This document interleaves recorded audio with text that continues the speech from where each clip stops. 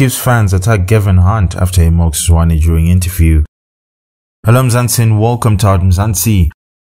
Several Kaizer Chiefs fans have reportedly attacked Gavin Hunt after he made comments that were perceived as mocking Arthur Zwane, the current head coach of the Amakhosi. This comes at a time when the team is going through a transition under Zwane's leadership, and fans have expressed disappointment with the team's performance.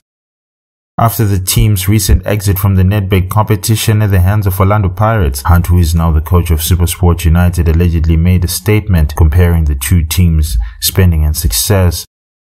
This did not sit well with many Kaizer Chiefs fans, who criticized Hunt for failing to perform better than Zwane during his tenure as coach.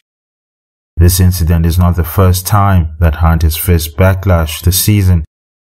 He recently expressed dissatisfaction with the decision to reward Zwane the Player of the Season award, which also drew criticism from some fans.